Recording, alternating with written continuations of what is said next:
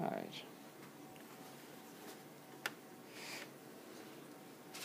All right, so the whole point about this is different people will play with different rules as to what you can do for Project Euler.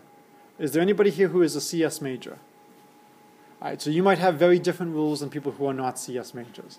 There are some people who want to use very minimal programming languages. To me, that's not the goal. I wrote a computer program to solve Sudoku problems. And to me, the purpose of the computer is to relieve me of tedious algebra. I don't want to do tedious algebra. So one of the advantages of using something like Mathematica is Mathematica is a very high-level language. It has a lot of things already built into it.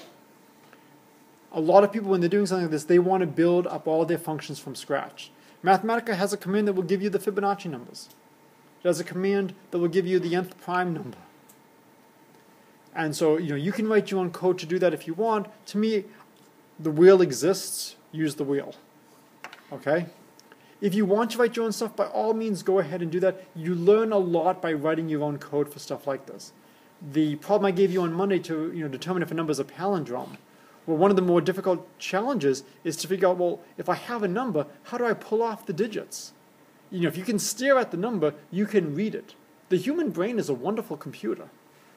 Trying to write code in some language to actually pull off the digits and extract the digits is not so easy.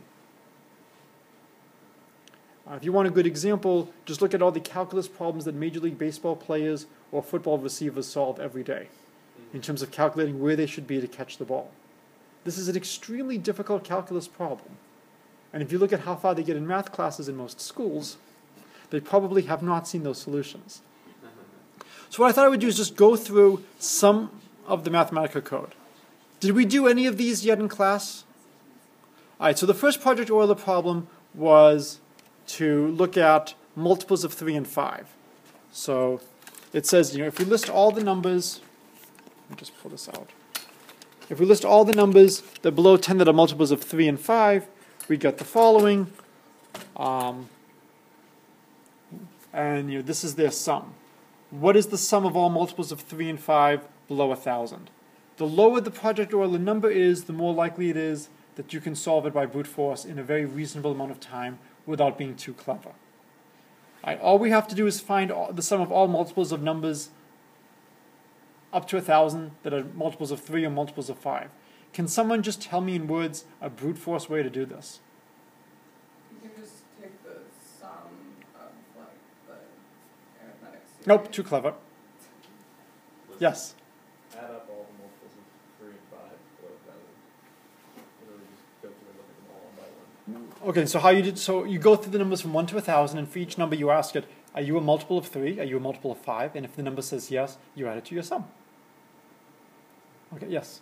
And then you subtract the multiples of both. No. We're just asking them about you a multiple of 3 or 5.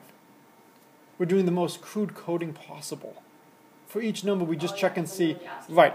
We're not doing anything clever. Okay? Normally, you want to do things that are at least a little bit clever. So how can we do better? Well, one thing is we could say, let's sum all the multiples of 3, let's sum all the multiples of 5, and then let's subtract the multiples of 3 and 5 because we've double counted them. What's this called? It's called inclusion-exclusion. And so if we call this inclusion-exclusion, then we can actually write some very simple code for this. We've proven formulas for the sums of the first n integers. In fact, we needed to use that a few moments ago when we were doing one of the green chicken problems. Right? So one way to do this is I created a function called power sum. Called problem 1 sum, which is floor of n plus 1 over 2. It's the sum of the first n integers. Why am I using floor? What is floor? So floor is the greatest integer less than or equal to n. So why am I using floor?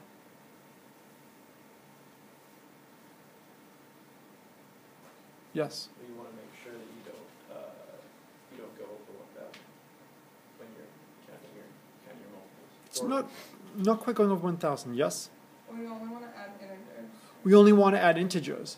And so, we're going to be doing multiples of 3, multiples of 5. I might be counting 1,000 divided by 3, 1,000 divided by 5. If it's not a perfect multiple, I could have a fraction. Now the formula n plus 1 over 2, I can make n a half integer, I can make n a quarter integer, it's still going to give me a value. I want to make sure I do the right value. If I sum all the integers up to 100, and I sum all the integers up to 100.5, do I get the same value? Yes, there are no integers between 100 and 100.5. But if I use this formula at n equals 100.5, I would actually get a slightly different answer. So this is just good programming to allow myself, if I don't necessarily input an integer, it's going to fix it.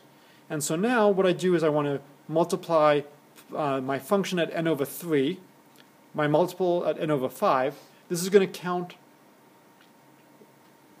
the sums of them. And now I have to multiply by 3 and 5. Why am I multiplying by 3 and 5? When you do that calculation, you're saying the sum from k1 to n-3k is equal to 3 times the sum. Right. So I have a formula for the sum of 1 plus 2 plus 3 plus 4. I don't have a formula for the sum of 3 plus 6 plus 9 plus 12. I have to pull out the common factor from every term. And that's what the 3 is over here. That's what the 5 is over here. And then we subtract off the multiples of 15, and we make sure that we only go up to the floor of n over 15. And so now we just evaluate it at 999. And this is one of the things where if you're not careful in reading, you'll get the wrong answer and you can be slightly frustrated. It says we want all the multiples of 3 or 5 below 1,000. So you don't include 1,000. And so if it doesn't work, check and see if you've done a small mistake like that. So, again, I like Mathematica. I've got the stuff online. I think it's a very friendly thing to do. Here's the brute force code to do it. So I'm going to do a sum, and I'm going to do it as follows. I'm going to look at the mod of n and 3. If n is a multiple of 3, that's what n mod 3 double equal sign 0 means, then it's going to pass the condition. The two vertical lines means an or. Or if n is a multiple of 5, then I'm going to add n. Otherwise, I'm going to add 0. So I'm summing over this quantity. And I'm going to sum n goes from 1 to 999. That's a very fast way of programming the brute force. If I... Is that an exclusive or? It's not an exclusive or. If both conditions are true, it's fine. If I wanted to do an and rather than an or, I would put in 2 ampersands. And that's the Mathematica code for an and. The 2 vertical lines is the Mathematica command for an or. This code is very efficient. It's a small enough number that it runs without too much trouble. If instead of trying to find the sum of the first of all these numbers up to 1,000, if I wanted to do it up to 10 to the 20th, this would no longer work. We could no longer brute force up to 10 to the 20th. But we could use these formulas over here. This is just a quadratic polynomial evaluation. So this is the real issue of scaling. In theoretical mathematics, this is a formula. It works. From a practical perspective, it's not going to work fast enough. All right, the next one was even Fibonacci numbers. So this is the second problem. So each term in the Fibonacci sequence is obtained by adding the 2 previous terms, 1, 2, 3, 5. So you've always got to be very careful as to how are they defining things. And they are defining things to have only 1, 1. And they want to consider the terms of the Fibonacci sequence which are even and do not exceed 4 million. What's their sum?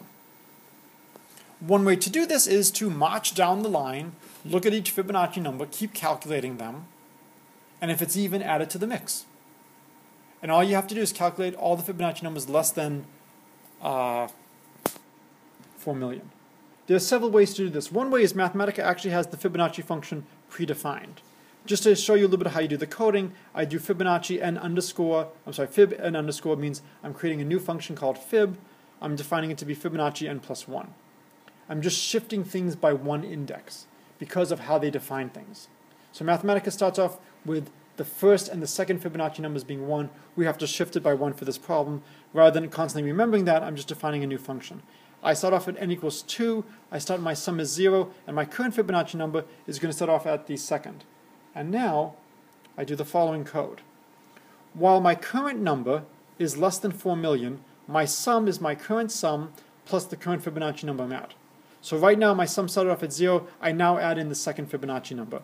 And now I make my current Fibonacci number the number Fibonacci n, the new number I would get. And I've increased n by 3. Why am I increasing n by 3? still even. So the Fibonacci numbers have an interesting pattern. It's odd, odd, even, odd, odd, even, odd, odd, even. And one way to see this is induction, right? So we've already got it, you know, if you look at the Fibonacci numbers modulo 2, once you have a pattern of a certain length, it's going to just keep propagating down the line. And so this is, you know, fairly simple code to just march down the line and, you know, get the value. Now, in terms of how long it's going to take to run, it will take a little bit of time, and if I went from 4 million to 40 million to 400 million, it would start to slow down. Other code we could do is we could just sum the Fibonacci numbers directly. You know, I know they all have even indices, and then we would just have to figure out what's the upper bound. So that's the difficult thing. You could find that out first, and then figure it out.